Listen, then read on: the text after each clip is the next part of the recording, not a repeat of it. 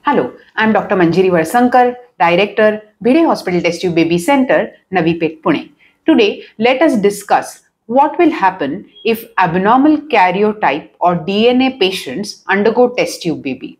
Now, this is one very important factor because abnormal karyotype or DNA testing results many a times in miscarriages or failed IVF cycles and so on and so forth.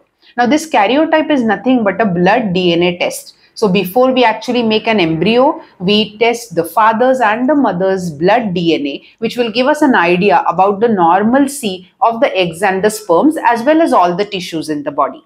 So basically a mother should be 46XX, father should be 46XY. We have seen in our practice that there are few patients who have some abnormal karyotypes, which means there can be some problem with the chromosomal arrangement, or there can be deletion, inversion, or something which definitely poses a hindrance to child development.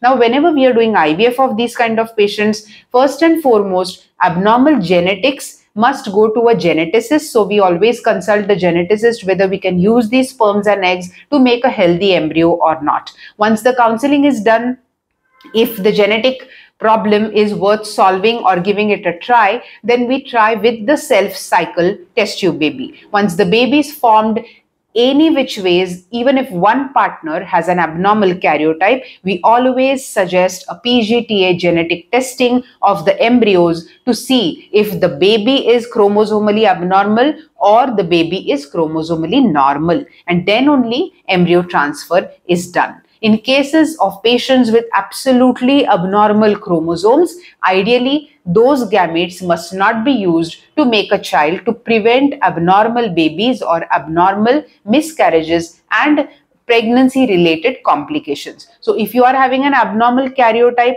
please discuss this in depth with your geneticist, IVF consultant, whether it is safe to use your sperms or your eggs to prevent any kind of mishaps or to prevent any kind of abnormalities chromosomally in the baby to be. Thank you.